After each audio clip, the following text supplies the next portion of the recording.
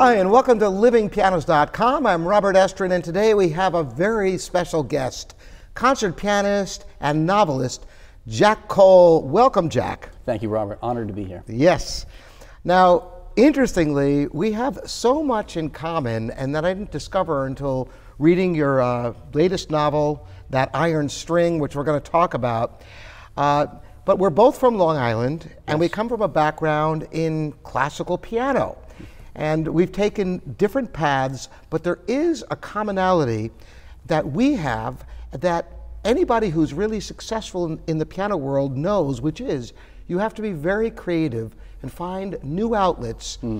And in your novel, The Iron String, you talk about the plethora of accomplished pianists and the dwindling numbers of positions for people specializing in this field. And I want you to tell us a little bit, first of all, about yourself and your background in writing as well as piano, and how you came to writing this trilogy of novels, which we'll talk about further. Well, thank you, Robert. I started life as a pianist, not particularly enthusiastic about studying the piano at first, but we had a piano in our home, and my mother and father, like many parents, wanted me to study the piano. And eventually I started to take to it. And then a few cathartic things made me really take to it after a while. And I went through the process of pre-college study at Juilliard, and then I went to Queens College in New York, and then went on to graduate school. And I was always good enough, I think, for no one to dissuade me. But I think some of us, and I'm honest enough with myself to know that I'm one of those people, always knew somewhere inside that I'm not really one of the chosen pianists. And by that I mean there are enough recordings, we all have enough chance to see really gifted pianists to know who are those 7 or 8 or 10 who really can make a lifetime only playing before the public. And yet, as I observe, there's almost a tragic element in that one can play just well enough not to know until you take it as far as you can. And one can have professors that can tell you all the problems that you're going to face, but you can play well enough that they're not certain where you're going to go either. But eventually, of course, things level off.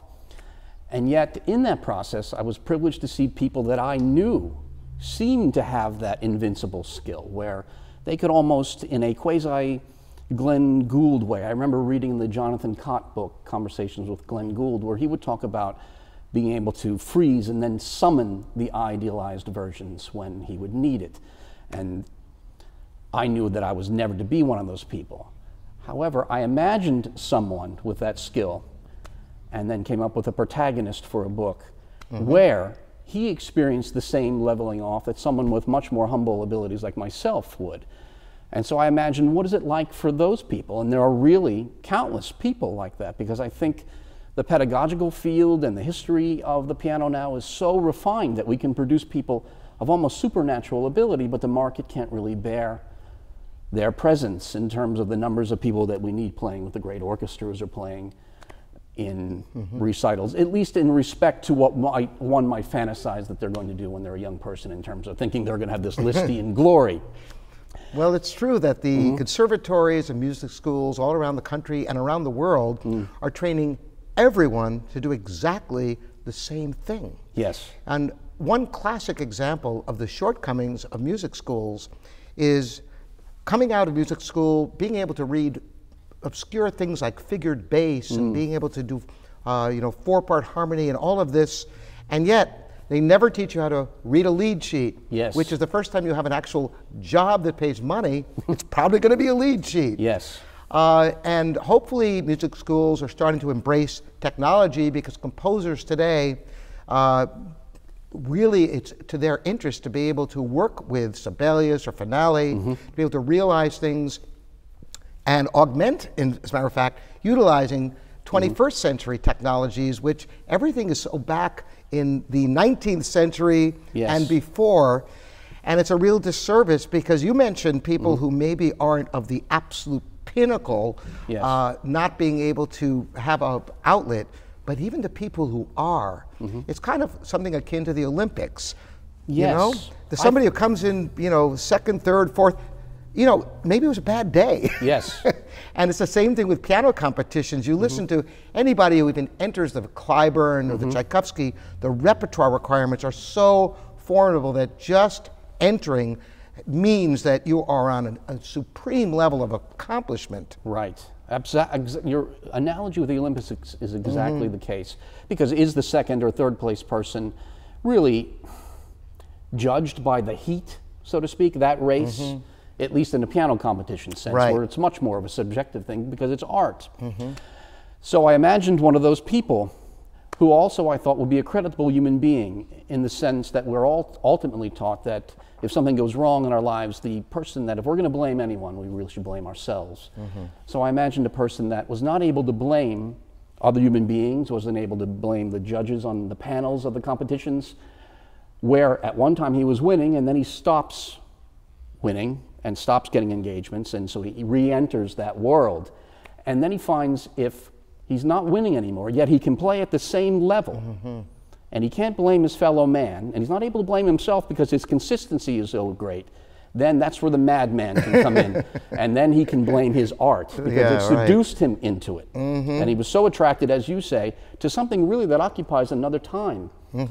That his tragedy is an idealism that will not blame his fellow man, can't blame himself, so he has almost a quasi-Ahab-like sense that art becomes something that you can personify and then perhaps wreak your vengeance upon it. And that was the fun of this book. And you have demonic elements. I mean, the fact that it takes place in a funeral home has an interesting metaphor. Well, absolutely. And I mean, here I'm privileged to be around all these pianos in your wonderful studio and your showroom. And I'm sure many of us have looked at pianos and realized the threat that they can even pose sometimes. Many a time I've had my arm raising a lid and warned someone that, you know, you really should not be looking in at that moment. I remember studying at the pre-college of Juilliard, and I was in a room where they were keeping a harpsichord, and my teacher at the pre-college was Leonard Eisner. And we were in a room that was being used as a storage room also for a harpsichord. And I remember he looked over and shivered at it because he said it looked like a coffin to him. And that stuck in my head for years. And so the choice of the setting in part was the notion that one could have caskets lined up, and then you could have these young men who were cousins growing up in this home. And the piano parallel would be there.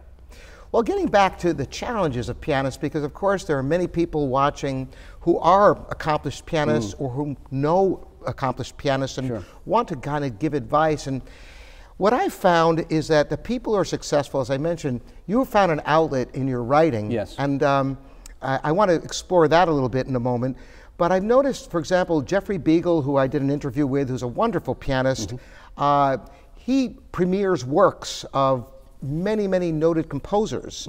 But he's the one who goes out there for a year raising money for the composers to be able to take a year off to write these works.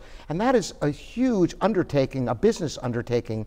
I think almost anybody who's successful in classical piano in the United States in this day and age has to be creative, has to find outlets that everybody else isn't doing. Because after all, you and I might be able to hear that absolute phenomenal, you know, the essence of piano playing that very, very few people have. But to the average audience, the difference between that and the highly skilled is very subtle. Now, in terms of competitions, you have the added element that someone who maybe is the most mature, sophisticated, satisfying artist may not be the person who can just turn it on and not offend anyone and not drop any notes, because there's a level of perfection that's kind of a prerequisite. Whereas some of the greatest pianists of the 20th century, Alfred Cortot comes to mind, even Schnabel, it wasn't always note perfect. But the music making was on such a level that it didn't matter. And today, everybody hears everyone. And we're also used to growing up with note perfect performances because of the advent of editing that we all grew up with, that now everyone's playing perfectly or nearly perfectly. And the other thing that I think happens, because everybody hears everybody, which back in the 30s and earlier was impossible, there is kind of a homogenization of interpretations, because everybody goes, oh no, that's not the tempo, it's supposed to, and everybody's trying to play like everybody else. and that's antithetical to what musical expression is all about, don't you think? Absolutely, and of course that can create the paradigm problem in the mind. If everyone feels the standard is something that you can hear and then match, what latitude does one have when they're guiding a young person into it and saying that they are an artist?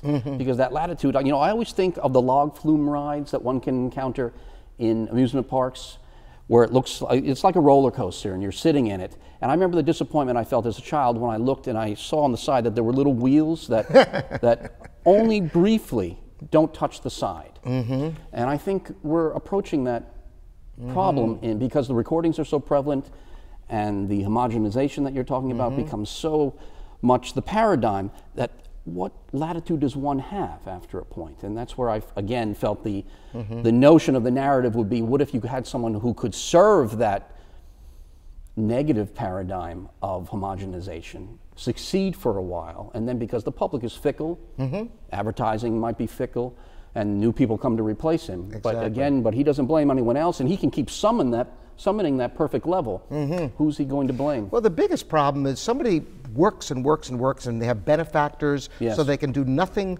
but practice day and night and hone in their skills, but with the best coaching and teaching possible. Fly from competition to competition to competition, place in this one, maybe make semifinals in another one, finally land something, and get a bit of a career. And once you're on the road, they can't practice that much. It's impossible. So somebody else comes along who's just on that top of the game level, and that's what everybody wants to hear, the latest winner. And how does that person maintain a career? It's almost impossible.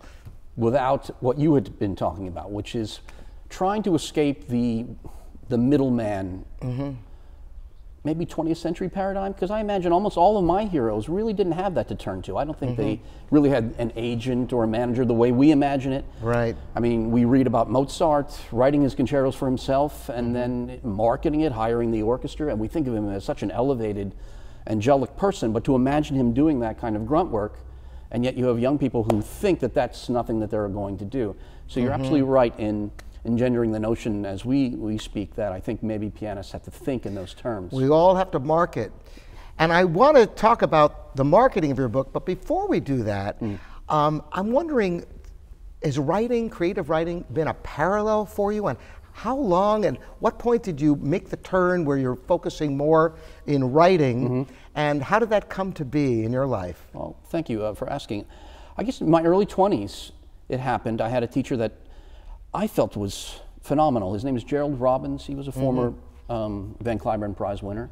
And I was so flattered when he encouraged me at the end of my undergraduate career to consider being his student in terms of continuing and being a competitor.